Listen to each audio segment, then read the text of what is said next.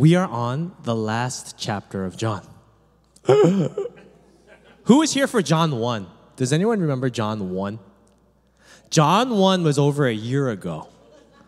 Okay, it's been a long time. But we are at the last chapter. And today is not even the last week. Next week, Pastor Sunita is going to close out the entire service. The whole series. But we are finally at the last chapter. And in the earlier chapters of John, we saw the disciples fishing. Now at this last chapter, once again, they are fishing. We are back to fishing. Last week, Jesus appeared before the disciples after his resurrection. And he blessed them and he said, "Peace be with you." And then he breathed on them the Holy Spirit. He said, "My peace I give to you." And if that wasn't enough, he appeared again. Because Thomas said, "I will not believe until I touch the holes in his hands and the wound on his side." So then Jesus said, "Okay." And then he appeared again. And then he said, "Thomas, touch the wounds." And then he did. And he said, "My God." And then we see here that Peter, having been there, having seen him twice, does not respond the way that we think one might. He doesn't say, "Okay, I'm dedicating my life to the Lord right now." Peter's response is, "I'm going fishing. I'm going fishing." And I can't help but be so struck by how human that response is. I am going fishing. Peter is going back to what he knows. Peter is going back to his old life. Peter is going back to something that is familiar. The taxes that were imposed by the Roman occupation, they're still happening. Peter still needs to provide somehow for himself, perhaps for his family. There are expectations on him. And so he's in need. And he knows not else what to do but to go back. Can anyone relate? Can anyone relate to something that is holding us back into something? Because that is all we know. That is what we are used to. What are the things that hold us back? And to see, I came to faith kicking and screaming. It's like in my mid-20s, early to mid-20s. And the things that I thought I knew to be good were actually things that were holding me into places that God didn't want for me. These things that I thought were good were holding me into things that God said, "You know what? That's not what I have for you." And they might be foolish. They might be selfish, like dropping out of college and pursuing a career as a professional poker player. I don't know who would do that, right? Or they might be something like trying to win the approval of your father. They might be something like trying to fix something on your own that is beyond yourself. They might be taking up roles that don't belong to you. Many of us come from broken homes. Many of us come from places where instead of being a son and a daughter, we had to be fathers and mothers for our parents. We had to be peacemakers. We had to be counselors. We had to be the ones that felt like pillars holding our homes together. We had to provide. And sometimes we're being held into places that God doesn't have for us.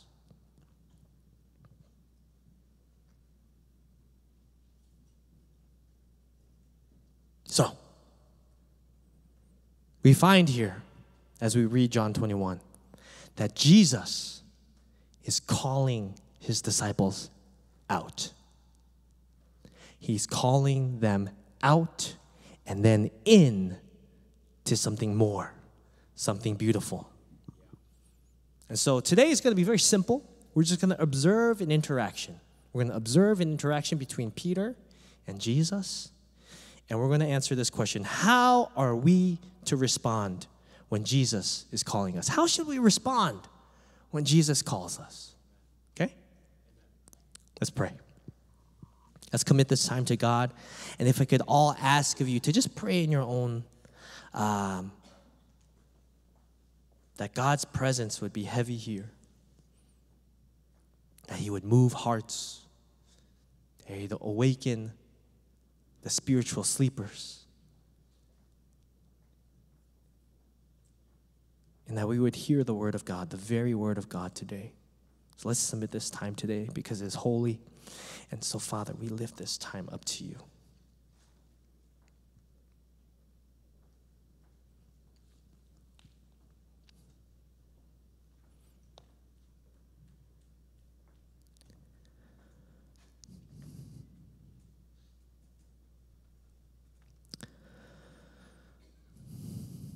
Father, fill this place with your Spirit, your presence, God. We long for you, to meet you, to hear from you, to wait upon you, God. So, Lord, we know you are faithful. Your word tells us that. We know you answer your people. We know you are good. So we declare that in this place, God. Move your people. Let your word be spoken and heard. And may glory, honor, and power be brought before you and unto you alone. In Jesus' name I pray. Amen. This is John 21. John 21. Afterward, Jesus appeared again to his disciples. This is the third time. By the Sea of Galilee. It happened this way. Simon Peter, Thomas, also known as Didymus, Nathanael from Cana in Galilee, the sons of Zebedee, and 2 other disciples were together. I'm going out to fish, Simon Peter told them. And they said, well, we'll go with you. They went out and got into the boat, but that night they caught nothing. Early in the morning, Jesus stood on the shore, but the disciples did not realize that it was Jesus. He called out to them, friends, haven't you any fish? No, they answered. He said, throw your net on the right side of the boat and you will find some. When they did, they were unable to haul the net in because of the large number of fish. Peter has decided to go back fishing. Peter knows that the tomb is empty. He saw that the tomb was empty. He has seen Jesus twice himself. But he still decides to go back to his old life, despite all this occurring. And you know, it makes sense to go back to fishing, because fishing is probably all that he knew. His family was probably a bunch of people who fished. He was probably raised to fish. His uncles probably fished. Everyone probably fished in his life. That is what he knew. That was what he was raised to do. But clearly we see here that what you were raised to do isn't necessarily what God is calling you to do. What you were raised to do isn't necessarily what God is calling you to do. God is calling him out of that. And I love this interaction between Peter and Jesus, because Peter goes back to what he knows. Peter is a professional. He is a professional fisher. And he has nothing to show for what he's done. He fishes all night long. And, you know, apparently this is the case because I don't fish. But when you fish at night, the fish come to more shallow water and they feed in the shallow. So it's easier to catch fish. So imagine, they fish all night long. Cast the net. It's not like they're casting a net, pulling the net up. Cast the net, pull the net up. All night. And guess what they have to show for it? Nothing. And this is why I think Jesus definitely has a sense of humor, because he's almost like talking smack to them, right? Imagine this for you. You spent all night fishing. You caught nothing, right? Defeated, sun's coming up, you're like, let's go back. You wasted the whole night, you're tired. You start rowing your little boat back, and this guy on shore is like, hey, did you catch anything? Do you have any fish? No. Does it look like I have fish? Jesus. But he's almost like talking a little smack to them there, right? And as readers, we have the advantage of perspective here. Jesus is calling them out of this. Jesus is calling them out because he's calling Peter back into continuing ministry. He's equipping them with the Holy Spirit. This is the third time Jesus is stepping in to help them. And I am so thankful for this. So thankful because even if there are consequences for our choices, such as fishing all night and catching nothing, God is so patient. God is so patient with us. Instead of rebuking him, instead of saying, Peter, what are you doing? Come on, dummy. What does he say? He says, cast your net. Cast your net. And I think about, the state that they're in. They're like, all right, like we have nothing, so like what could it hurt to cast our net one more time, right? And Peter, at his all-time low, in his state of poverty, in his state of shame, in his place where he had gone back to what he knew and found nothing there for him, Jesus is so generous. He gives him another miracle. Jesus is so generous, and he gives him another miracle. There is so much abundance to be had when we meet with Jesus, when Jesus calls us, when we are in our weakest place. There is so much to be had when Jesus says, you know what, I'm going to meet you here. And he's like, here's a miracle. And they fill the nets. And we can't forget, let's not forget Peter's last moments with Jesus. Right? This is John 18. These are Peter's last moments with Jesus. Simon Peter and another disciple were following Jesus because this disciple was known to the high priest. He went with Jesus into the high priest's courtyard, but Peter had to wait outside at the door. The other disciple who was known to the high priest came back, spoke to the servant girl on duty there, and brought Peter in. You aren't one of this man's disciples too, are you? She asked Peter. He replied, I am not. It was cold, and the servants and officials stood around the fire they had made to keep warm. Peter also was standing with them, warming himself. All right, this is Peter's first denial. And if we remember Peter's last moments with Jesus, what did they look like? Jesus, I will never betray you. I will never deny you, even if death confronts me. And Jesus, turns to them and he says, no, you're going to deny me 3 times. Peter says, no. They go to the garden and Jesus is getting arrested. And Peter cuts off this guy's ear and he's very brash and he's very passionate. And then when Jesus finally gets taken away, what happens? Peter isn't confronted by an army. Peter isn't arrested by guards and officials. Peter isn't confronted with the Jewish authorities, the religious leaders. It's a little girl. A little girl, out of curiosity, says, hey, didn't you know that guy? And his resolve crumbles there. John writes and shows us how weak Peter's resolve is. And you can bet that Peter knew that in his heart. He knows that he's done wrong. He knows that he denied his love. He knows he's wronged Jesus. So what are you like when you've done wrong to a loved one? What are you like when you've done wrong to your spouse, to your parents?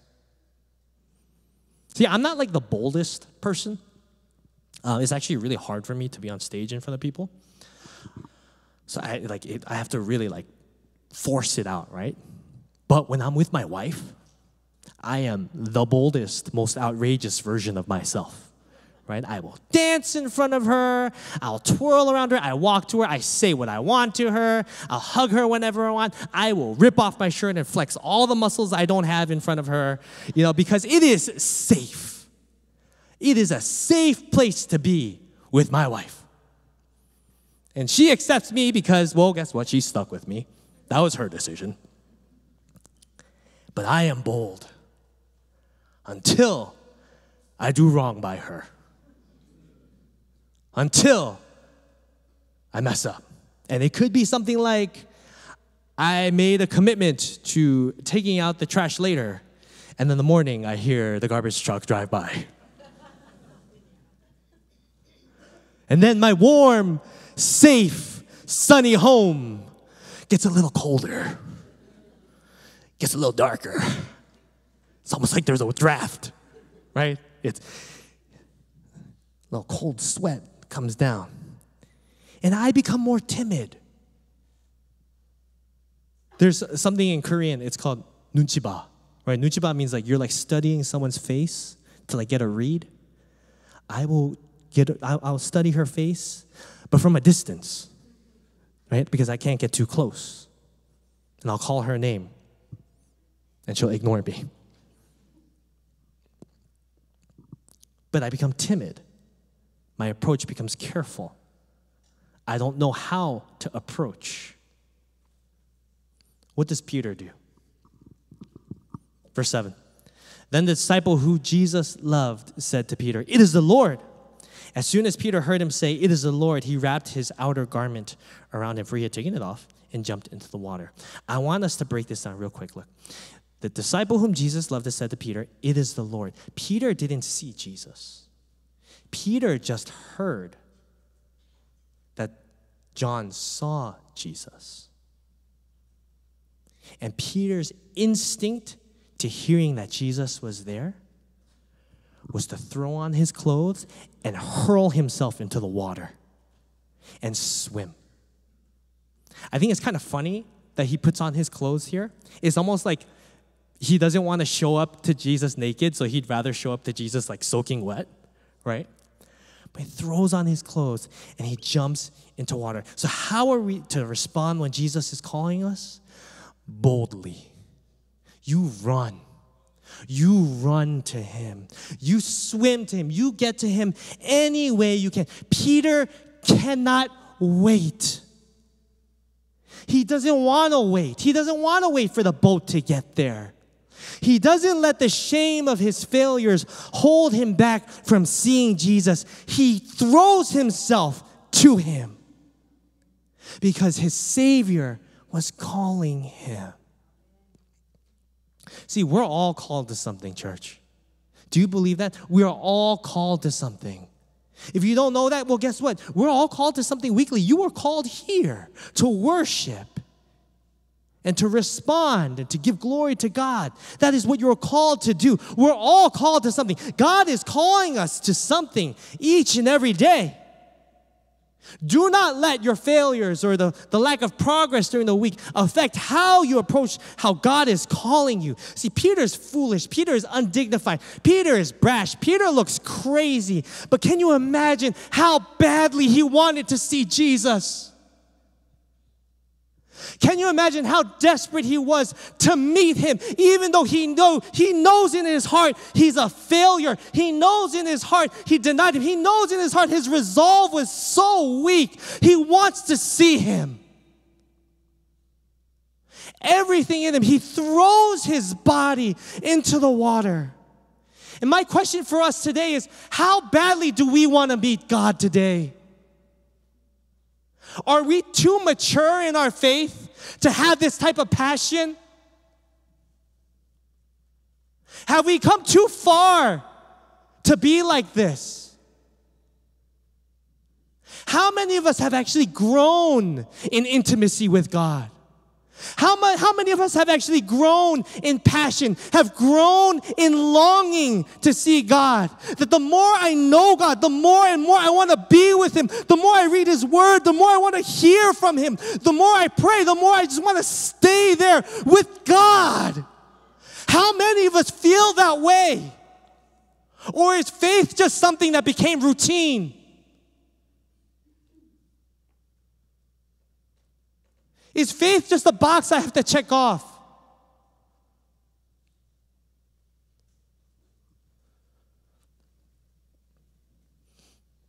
Run. Peter has nothing. He doesn't even have fish. He didn't catch them. God provided that. Peter has nothing. And he throws himself at God.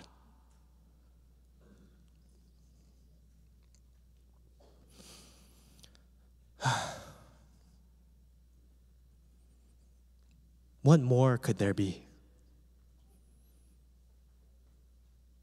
than to meet the Lord? To hear from the creator of the universe, the one who conquered death for his people. What better thing is there than that? What is more important than that?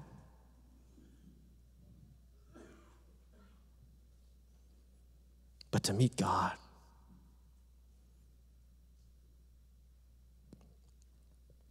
Let's go to verse 8.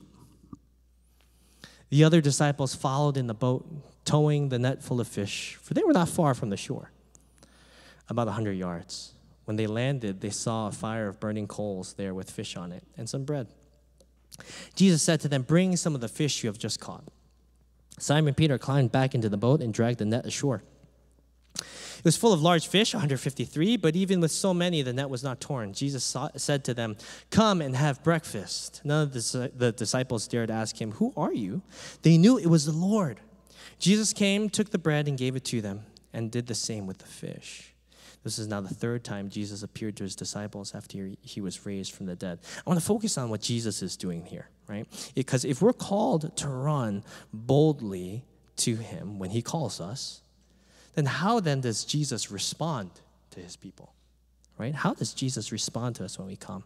And we can tell by the details that John writes in here, by the very presence of the fire that's there. You see, John is very intentional about the details that he leaves in. Look at verse 8. This is really funny. The other disciples followed in the boat, towing the net full of fish. So Peter had just hurled himself into the water. The other disciples were following in the boat, towing the net full of fish. They were not far from the shore. So it's like John is almost saying like, yes, Peter went to go swim, and then we had to drag these fish. And it wasn't even that far. So we had to drag these fish. So it's like kind of like this passive aggressiveness there. But John is so intentional with what he writes. It's always like he's pointing something. He's signifying something. Another detail that we should look at is when the disciples were hiding with the doors locked in fear of the Jews, it was nighttime, right? It's fearful. It's nighttime. When Jesus appears to them again here, it's dawn, right? It's almost like we're signifying a new hope, a new day, a new calling that Jesus is giving them. Peter denies Jesus next to a fire. Peter is going to be restored by Jesus next to a fire. N.T. Wright, he writes this: "Not even the resurrection could wave a magic wand that would make Peter forget his emphatic rejection that night, beside the smell and heat of a fire. But Jesus can heal that memory." Think about it. Think of something, like, have you ever had this moment? This might just be me, but like you might be like showering or doing something random, and then you'll think of something like really embarrassing you did, right? It's like, oh, right? And so maybe it's just me. Okay, fine. But when you have those types of moments, those memories, they're very vivid because they're like kind of traumatizing, right? You remember where you were, what happened, what you ate, who was there, so that you can avoid them forever, right? And so, like, there are these memories that we have. Maybe they might be traumatic. And we remember smells and places and things. But Jesus, in his fullness, can heal a memory for Peter.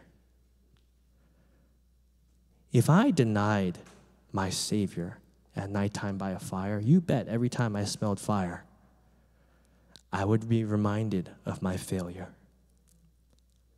And we'll see next week. We're saving that for next week. He sets the stage to fully restore him. But how does Jesus respond to us then? He responds to us fully. He responds to us wholly. He responds to us tenderly. He responds to us warmly. He speaks life into death. He speaks victory into failure. Because Jesus comes as the resurrected Christ. And he's calling us to live into the glorious power of that resurrection. Look at the verse at the end of verse 12. None of the disciples dared ask him, "Who are you?" They knew it was the Lord. See, the reason why this is profound is because it is Jesus, but it's not quite Jesus. They kind of recognize him, but this is a fully resurrected Jesus. He is the same, yet he is different. He comes with a different fullness. And so although they can recognize their Lord, they're like, wow, who is this guy? And I find it almost comical that before they haul in this crazy catch of fish, 153 fish, before they haul in this massive catch of fish onto shore, Jesus already has fish cooking. Jesus already has fish on the fire. He's like, come, friends. He already has bread, bacon. He invites them all in to join him. He says, come, have breakfast. Without him, they would have come onto shore empty-handed and exhausted from the night. But in meeting Jesus, not only does he approach them, he provides for them. And he gives them rest. Jesus doesn't need for them to have this miracle to have something. Jesus is the provider. Jesus doesn't need us to come with anything in our hands for us to approach him and for him to receive us. Jesus doesn't need that. Jesus is the provider. Jesus has what he needs for us. Amen? And so when he brings us in, when he invites us and he welcomes us in the fullness, he doesn't say, I need you to bring something to make this right for you to be able to sit here and have a time with me. Jesus says, no, I've already prepared this for you. And I've been waiting. Thank God. He is provider. He can provide for himself, and he can provide more than enough for us. And in turn, we know the disciples give their lives in response so that they can spread the gospel, the good news. And if you think about it, if you really think about it, it's the only logical response. If you truly believe, if you actually believe that Christ came and died for us, was resurrected again, if you truly believe and have experienced that God has come for these guys 3 times to appear before them, to equip them, to reinstate them, to heal them, how could you not? How could your response be anything else? But Lord, you can take it all. Lord, this is all yours. What does anything else, how does anything else compare to what you have for me?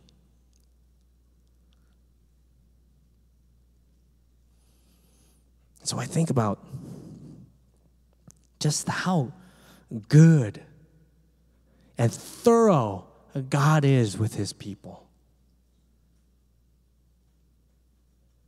We cannot dare fathom the grace that God has for us. Amen. You know, when I first received my call to ministry, it was like really, I think I was like 27. I was really annoyed. I had a really bad, piss poor relationship with my dad. I found out in my early 20s, my dad cheated on my mom. He had like a 10-year affair. He was an abusive person. He wasn't a nice person. We didn't have a really good relationship. He was like the villain in my life. And when I received Christ in my life, we had this crazy, dramatic reconciliation moment. It was great. It was beautiful. God was really ordained that for me. And I was fortunate enough, even though I had dropped out of college and entered back into college, to get a job in corporate banking in the city. And at the time, my family was like, Doug finally got his head on straight. Thank you, Lord. Right? But my father's not a believer, but my mom was like, thank you, Lord. Doug has his head on straight. And, you know, we had this moment, you know, before I moved out, my dad and I, we sat down and we had another dramatic moment. Everything we do is dramatic. But we sat down and he's like, pour me a glass. And I poured him a glass and we're sitting there and we're talking. And he looks at me, he says, son, I wish I could be proud of you. And that tore me up. I had always suspected that this man wasn't proud of me. But he finally confirmed that he had never been proud of me or to call me his son. And so, you know, I threw myself into different things. I threw myself into work. I tried to figure out possible ways for grad school because academia was really important for him. And I thought of just different ways that I could kind of win back my father's favor because, you know, that's something I really desired. It was something that was in me. You know, as a son, I wanted this guy to be proud of his kid. And then I got my call to ministry. And I said, no, God. I cannot. I will not. And, you know, I met with Pastor Peter, and I was like, this is crazy, right? This call to ministry. He was like, no, I think it's real. Met Pastor Kevin back then. I was like, yeah, this is crazy, right? He's like, oh, no, I think that's real. And I cried. I grieved this thing. I hated this thing. I was up here week after week just crying. And I was kind of new to Metro at the time, right? This was 12 years ago. People were like, who's that guy crying all the time? And I just cried all the time because I was like, I don't want to do it because I know what's going to happen. And when I finally accepted my call to ministry, I met with him. I was going to tell him. He cut me short. And he said, you know what? You're just stupid. You're naive. Do not make this decision. And when I finally received my call and I accepted it, I entered into it, they cut me off for a year. And that year was one of the hardest years of my life. I was 28. I wasn't making money anymore. I was going to school. I hate school. Yeah, you can laugh. I hated school. I didn't want to be there. I felt so alone. And I said, God, what was that all for? I'm back at square one. What is this all for? And I complained a lot. And I wish I could say when God was calling me and calling me and calling me, I wish I could say, like Peter, I ran. Like Peter, I was bold. I hurled myself. No, I went kicking and screaming. And even in that, even in my reluctance, God was so generous. Even when he knew my heart didn't want to obey him, God was so generous. You know, we had just started the midweek service around that time. It was me and Han. We would serve every week because the team that we had kind of put together, it fell apart. And I was like, oh my gosh, this sucks. And so we served every week. And maybe 2, maybe 3 people would come out. right? And I didn't really care about the numbers. It was just the fact that like, I was like, oh, like, just alone again, you know? And so we did that week after week after week. And I was like, what do I have to show? Han's laughing right now. And I was just like, man, like, what do we have to show for this? You know, there would be days where it would be like, it would start at like, I don't know, like 8 o'clock or something. And then it would be like 8:30. We're like, is today the day no one comes? Right? And then someone like would like stroll in. And I remember I went home and I felt like I was a failure. I felt like I was failing the assignments that were being given to me. And then I got a text. Oh no, I got an email. Right? It wasn't like a phone call. It was just an email. My parents live in Korea. And the email read something like, son, I respect the decisions that you've made, and I just want to let you know I support you, and I'm proud of you. I would have never dreamed for him to say those words. Granted, it was email, fine, but this was a miracle. This was my miracle. It had been 30 years at that point. It had been 30 years until I heard my father tell me he was proud of me. And it's because of a decision I didn't want to make. God was so generous to me, even though I went kicking and screaming. I want to let you all know something today. Maybe your faith isn't in the best place. Maybe you're down here. Maybe you're up here. I am not judging anybody. I don't care to judge. But I am here to tell you that when we read Scripture, when we read this, when we see the way God calls Peter back to him, when we see the way that Jesus receives Peter, when we see all the careful and thoughtful preparation that Jesus makes, the subtle things beyond him actually reinstating him 3 times, all of the small, beautiful gestures that Jesus makes for Peter to receive him, to heal that memory, to really bring him back into a place where he can minister again. I got to tell you, how could you not fall to your knees and say, glory to God for what you've done and what you're doing in my life. And I'm asking you today, church, how could you not prostrate yourselves to the ground and say, God, I want to love you the way I loved you the first time I met you? Why can't we be so undignified in our worship in that way? What is it? What is it that's holding us back from giving our everything to the Lord? Because He deserves it, no?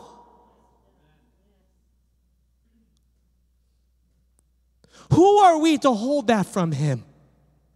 Who are we to hold that from God Almighty?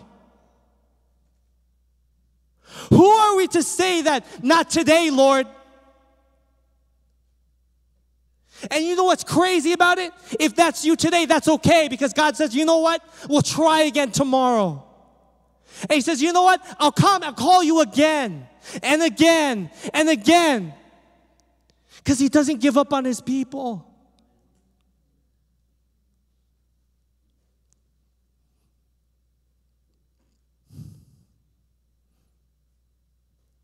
My heart for you, my heart for us, for me too, when I read the Scripture, is that I could throw away myself, throw myself into water, be foolish like Peter, and just give God my undignified everything. I hope that's you today too. Let's pray together.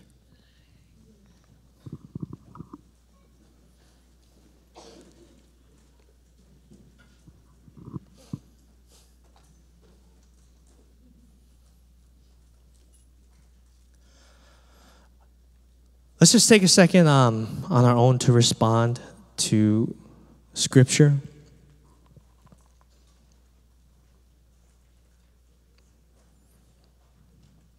And I just want to invite you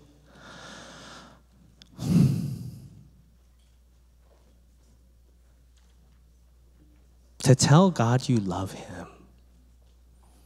To tell Jesus you love him in your own words. Don't feel guilty.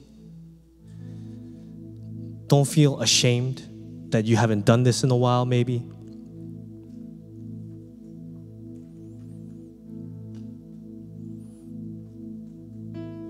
But approach Jesus boldly. Jesus doesn't need you to have anything in your hands. He doesn't need you to have anything to offer him. He just wants you. And all he wants is for you to be with him. So imagine you're on a boat and someone says, "It's the Lord." You haven't seen him yet. And you throw yourself into water and you're swimming. You swim to him, and whatever might hold you back, I pray in Jesus' name that would stay in the water. Because God does not condemn you. He does not hold guilt over you. But he says, "I love you. I'm receiving you. I want you to be with me."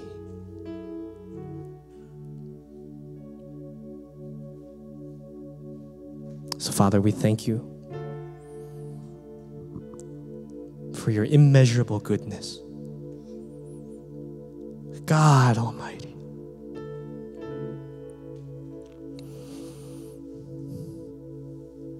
Maybe we come timidly. Maybe we come stubbornly. Maybe we come boldly.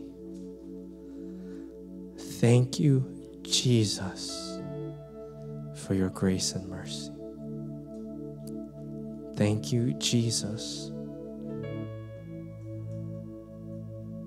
for the unfathomable depth of your love, God. There's nothing like you. There is no one like you. So, Lord, I ask that your Holy Spirit move and that he would awaken hearts, that he would break shackles of pride and shame or whatever that is, and that, God, we would worship you freely and fully,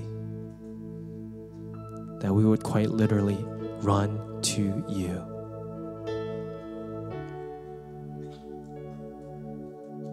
May all the glory, all the honor be yours. In Jesus' name I pray.